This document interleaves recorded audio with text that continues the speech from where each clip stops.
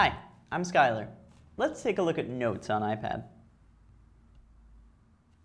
going to highlight some text and see if I can make it bold or underline, which I can't, because Notes doesn't support rich text. So how do I do it then? Well, let's say I'm in Mail, and I've got some text here. If I highlight it, select it,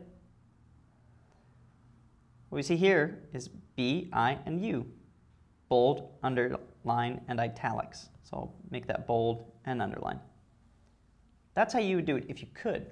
So now you're probably wondering, well, what sort of note-taking application do I use in order to gain that functionality? Well, I use Evernote because it conveniently syncs all of my information to many places where I want to access it. So if I'm looking at Evernote and I create a new note, I want to use my location, that's fine. Great. And there we go. So I've got a lot of different controls here that I don't have to do anything special to access. So I take bold and I say heading. Unbold it and there we go. And finally, there we go.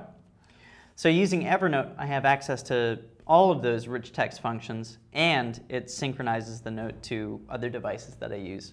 So if you're looking for that functionality, I definitely recommend steering away from Notes and towards something like Evernote, Pages, Byword, Write Room, Plain Text.